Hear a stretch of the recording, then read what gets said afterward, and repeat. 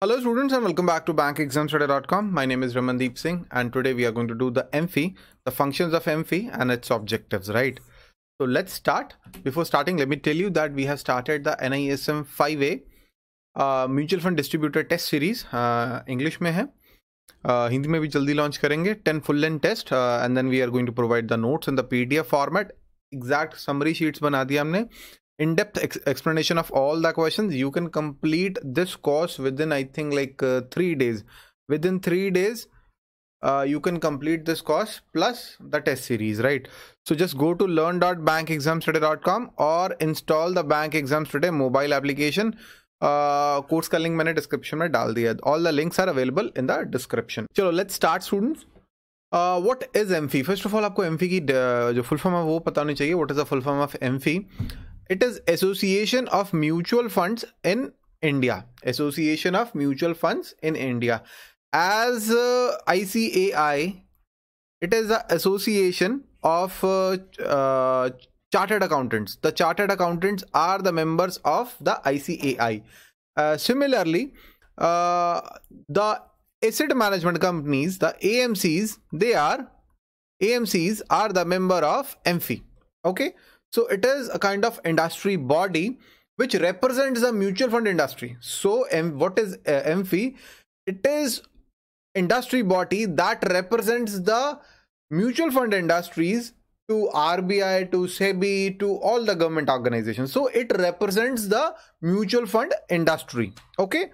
So as the CII represents the overall industry and NASSCOM represents the IT and BPO industry. Similarly, जो AMFI है, it represents the mutual fund industry. It represents to the RBI, to SEBI and all, right? AMFI is not an SRO.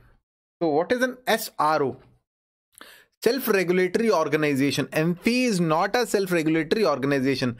As for ICAI, the Association of Chartered Accountants, they can punish their members. They can punish. They have their own regulations. So they have their own regulations. But AMFI is not an SRO. This is a very important question. AMFI is not an SRO. The statutory regulatory body set up by the government only laid down the broad policy framework. So AMFI is not an SRO, but ICAI, these organizations, these are SROs. So the AMFI doesn't have its own regulations. It doesn't have a proper act.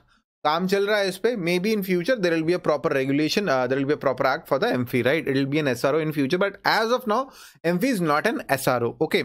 What are the objectives of setting up AMFI? The very first and the most important one, it represents the mutual fund industry to the SEBI.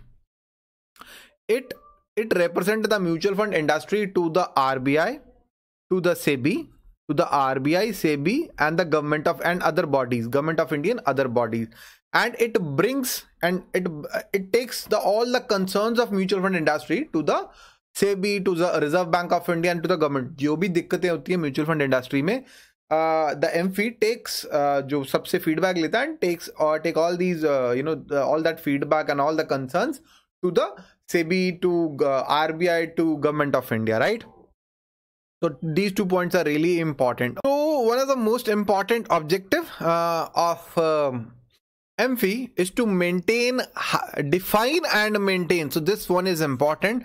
Define and maintain high professional and ethical standards in all areas of operation of mutual fund industry. So the AMFI, it defines the ethical standards, the ethics. It defines a code of conduct.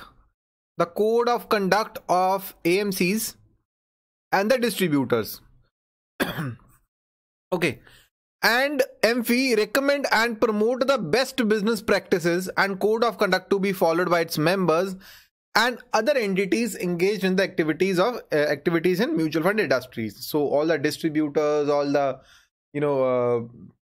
AMCs, the AMFI, it defines the code of conduct and it maintain the high professional and ethical standards in all areas of mutual fund industry. Okay.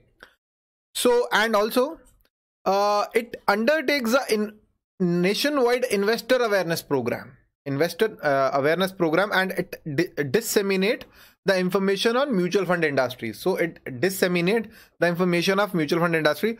Go to the official website of AMFI. You are going to find a lot of useful information, a lot of data on AMFI's website, right? So in event of a breach of code of conduct by an intermediary, for example, after clearing an NISM 5A exam, after getting the ARN card, if there is a breach of code of conduct by an intermediary, what the AMFI is going to do, it is going to write the intermediary enclosing the copies of the complaint and other document and ask for the explanation within 3 weeks.